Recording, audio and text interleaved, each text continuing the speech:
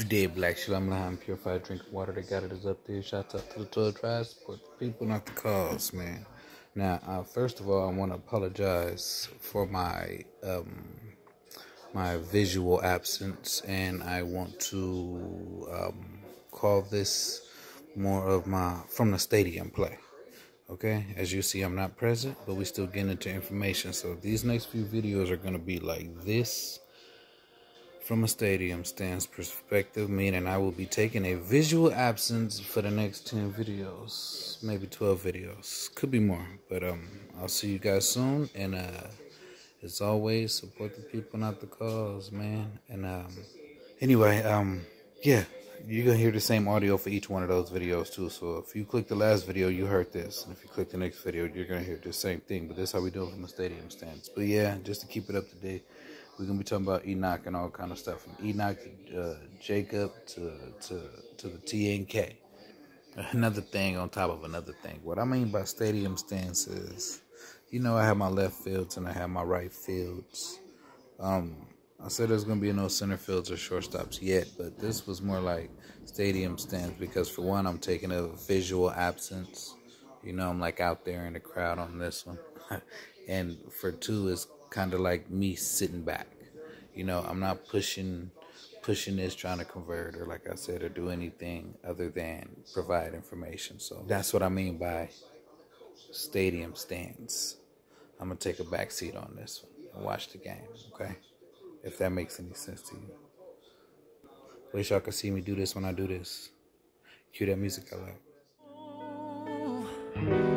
Robbing Peter to pay Paul.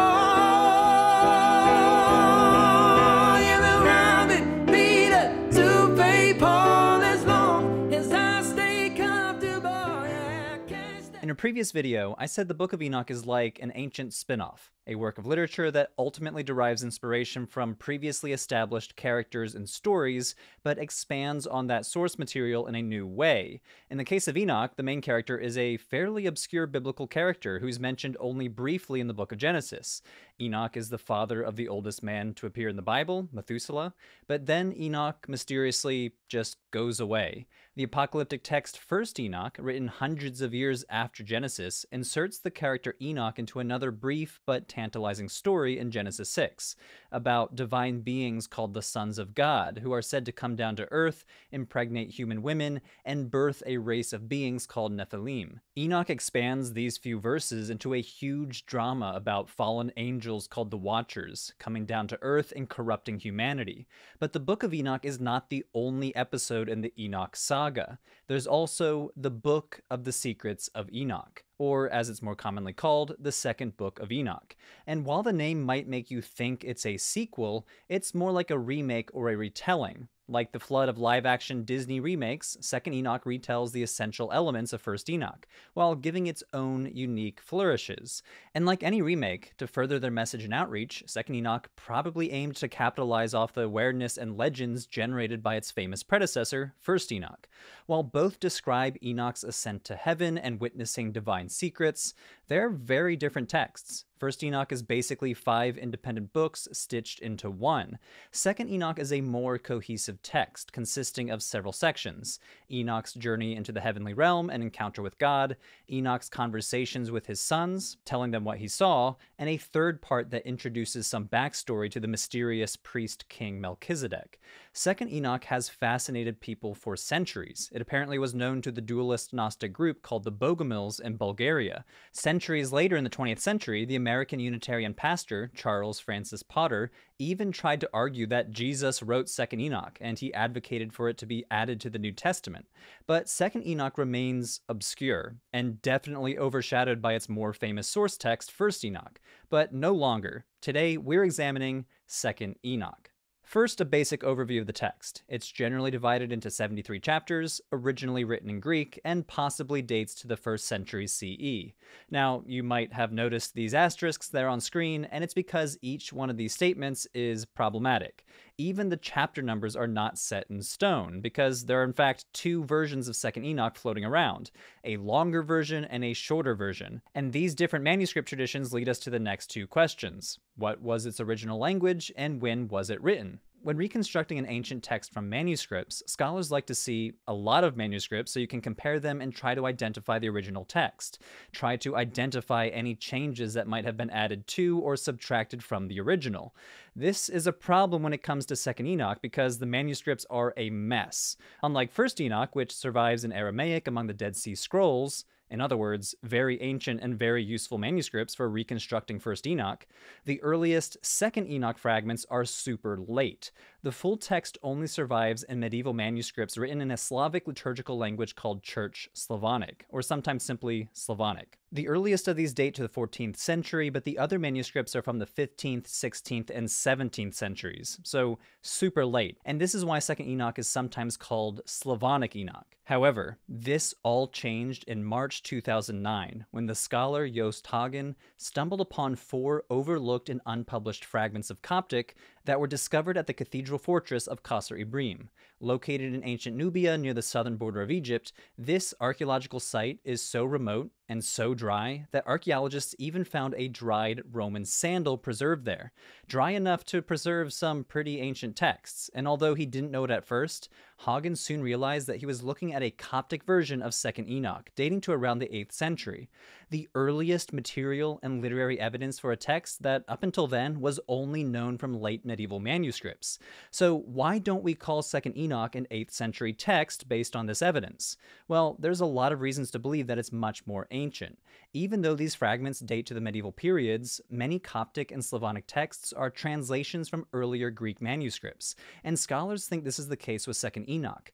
Not only does it follow the Greek translation of the Hebrew Bible, called the Septuagint, whenever it alludes to the Bible and biblical names, but it also makes a play on words, or an acrostic of the name Adam, that only makes sense in Greek. And there are even linguistic hints that there's an even more ancient Aramaic or Hebrew core to the text. So scholars assume that the text was originally written in Greek, maybe parts of it in Hebrew or Aramaic, but regardless, much earlier than its Coptic and Slavonic manuscripts. How much earlier? Well, we just don't know. Because it shows a close connection to some ideas from Hellenistic Egypt, most assume the text originates from Jewish writers in Alexandria in the early centuries CE. Some even argue for as early as the 1st century, before the destruction of the Second Temple, while others say it was written sometime in the 2nd or 3rd centuries. Ultimately, that's probably the best we can do when it comes to pinpointing its exact date. Okay, let's talk about the content. What's in 2nd Enoch? 2nd Enoch comprises 3 major sections: Enoch's heavenly journey, Enoch's report to his sons of what he saw in a second heavenly journey, and finally an odd few chapters at the end discussing the miraculous birth of the mysterious figure Melchizedek. The first 2 sections follow standard conventions of apocalyptic literature. Now, apocalyptic today generally means end of the world disasters, and apocalyptic literature in antiquity certainly focused on the end times. But the word really just derives from the Greek word meaning a revealing or a revelation. And so, apocalyptic literature generally focuses on the divine world being revealed to a human mystic. By ascending through multiple heavens, a human is shown angelic beings or future rewards and punishments for the righteous and the wicked. As in other apocalyptic tours of heaven, such as the Ascension of Isaiah, Enoch is guided by angels who serve as trip setters or tour guides for his mystical experience. In chapter 3 of 2nd Enoch, Enoch describes how these angels took me up onto their wings and carried me up to the first heaven and placed me on the clouds. And there I perceived the air higher up, and higher still I saw the ether. So already at the beginning of the text, 2nd Enoch is setting the scene for an increasingly fantastic vision of a multi-layered heaven, as well as central features of apocalyptic literature like hell and Satan. So for example, later after seeing a paradise for the righteous, in chapter 10 there's a striking discussion of a hell-like place. They showed me there a very frightful place, and all kinds of torture and torment are in that place, cruel darkness and lightless gloom, and there is no light there. And a black fire blazes up perpetually with a river of fire that comes out over the whole place. And there are merciless angels carrying instruments of atrocities, torturing without pity. This is probably one of the most vivid descriptions of a hell-like place out of any ancient literature I've read, and it echoes other apocalyptic texts like in 1st Enoch. Then there's the seventh heaven, and if you know anything about the number 7, it's pretty special in biblical literature, and there's no exception here in 2nd Enoch, because it's here Enoch enters God's throne room and witnesses cherubim and seraphim standing all around his throne, 6-winged and many-eyed, and they cover his entire throne, singing with gentle voice in front of the face of the Lord, Holy, holy, holy, Lord Sabaoth, heaven and earth are full of his glory. This invocation, Holy, Holy, Holy, is called the Kedusha in Hebrew or the Trisagion in Greek, which originally appears in Isaiah 6:3. Almost all later apocalypses refer to it as the angelic song sung or shouted in the throne room of God, and it later appears in both Jewish and Christian liturgies to this day. Finally, this section climaxes in the ultimate example of an apocalypse, in the most literal sense of a revealing.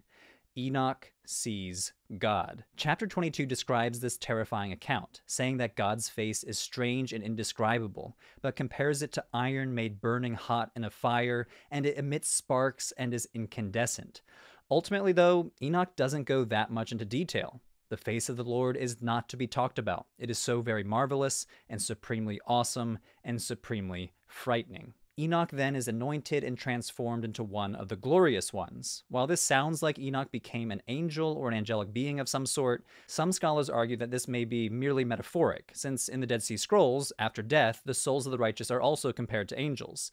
After this angelic revelation, God seats Enoch to the left of him and instructs him about the mysteries of creation. The second main part of the text describes Enoch admonishing his sons, telling them what he saw.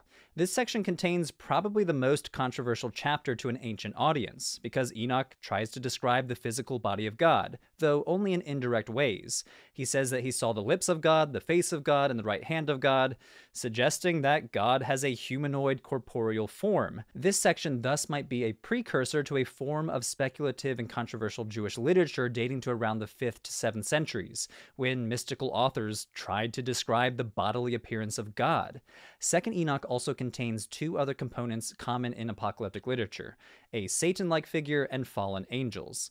In the 5th heaven described in chapter 18, Enoch witnesses an army of miserable-looking angelic beings called Grigori or Watchers. When Enoch asks about them, the angelic tour guide says, "These are the Grigori who turned aside from the Lord, together with their prince, Satanael." This is referencing the same story first mentioned in Genesis 6, but expanded in 1st Enoch about fallen angels who come to earth, procreate with human women, and corrupt humanity with evil. But 2nd Enoch is somewhat different than 1st Enoch. While the leaders of the Watchers in 1st Enoch are named Shemihaza and Asael, here in 2nd Enoch their prince is called Satanael, an obvious etymological parallel to the name Satan. 2nd Enoch offers some backstory for Satanael too. In 2nd Enoch 29, on the 2nd day of creation, God creates angels, but Satanael is a deviant archangel who thought to establish a throne in the clouds and make himself equal to God's power. When 2nd Enoch retells the Garden of Eden story, the text equates the crafty serpent of Genesis 3 with Satanael. And in chapter 31, 2nd Enoch claims that Satanael fled from heaven, became conscious of righteousness and sin, and sought to challenge Adam's rule of the earth by corrupting Eve. And finally, we've reached the most tantalizing part of 2nd Enoch. Chapters 69 to 73 deals briefly with the life of Enoch's successors, and ends just prior to the Great Flood with the story of the miraculous birth and ascension of Melchizedek. But who is this mysterious figure? Melchizedek's name literally means, "My king is righteousness." He briefly appears in Genesis chapter 14, which describes the patriarch Abraham encountering him. Melchizedek is identified as the king of Salem, which is traditionally identified with Jerusalem, and he's described as a priest of God the Most High. He blesses Abraham by this same God with a blessing that becomes the foundation of the first prayer in the Amidah in Jewish liturgy. In 2nd Enoch, Melchizedek gets a major upgrade and a bunch of backstory. According to this story, he was supernaturally conceived without his father's help. When his father confronts his wife about the pregnancy, she falls down and immediately dies. But then Melchizedek emerged from his mother's body, clothed and fully developed as a 3-year-old child. 40 days after Melchizedek's birth, the archangel Gabriel takes him away, and 2nd Enoch ends with God instructing Noah to build the ark, and God promising to honor Melchizedek as a great king and priest of Salem. This elevation of Melchizedek has raised questions about whether we can consider 2nd Enoch a Jewish or Christian text. In Second Temple Judaism, Melchizedek is no ordinary human. In one Dead Sea Scroll fragment, Testament, Melchizedek is given an angel-like role. In this text, Melchizedek assumes the role of the archangel Michael as the leader of the angels against Belial, another ancient name for a Satan-like figure, and the leader of rebellious angels. Interestingly, in a commentary on Isaiah 52:7, the text says that Melchizedek is your Elohim, suggesting that some Jews living during the Second Temple period viewed Melchizedek as having a divine role. But Melchizedek also plays a huge role in early Christianity. See, in Genesis 14, verse 18, the text says Melchizedek brought out bread and wine, which later Christians interpreted as a prototype of the central Christian ritual, the Eucharist, which would make Melchizedek something like a John the Baptist figure, who paves the way for Jesus. In the New Testament's epistle to the Hebrews, Jesus Christ is identified as a priest in the order of Melchizedek. This is a reference to Psalm 110, verse 4, in which King David is a priest in the order of Melchizedek. Since, according to Christian tradition laid out in the Gospel of Matthew, Jesus is not descended from Aaron, the brother of Moses, but rather from King David, the author of Hebrews suggests that Jesus can be a priest and a king. Melchizedek's miraculous conception in 2nd Enoch seems to parallel Jesus' miraculous birth, and one manuscript variant of 2nd Enoch describes Melchizedek as the word and power of God, who will come to earth to enact miracles, which some scholars suggest might be evidence that the text either emerged from a Christian community or at least was tampered with by Christians in later centuries. At least a few passages probably were inserted by later Christian scribes, but whether or not the core of the text is Jewish, ultimately we just don't know. Most people speculating about Melchizedek between the 2nd and 5th centuries were Christians, especially Sethian Gnostics. But importantly, 2nd Enoch never mentions Jesus, and if 2nd Enoch was written in the 1st century, it seems more likely to have been written by Jews, continuing the tradition that we see in the Dead Sea Scrolls of elevating Melchizedek to a greater-than-human being. So in these 3 sections, we see that 2nd Enoch is not a mere copy of 1st Enoch, but rather a retelling that ultimately expands the Enoch literary universe, adding mystical speculations about the mysteries of creation, as well as establishing the priesthood of Melchizedek. Ultimately, it's a confounding text, but one that continues the growth of apocalyptic literature, a focus on mystical journeys, angels, Satan, hell, and paradise. Stay tuned for a sequel on 3rd Enoch,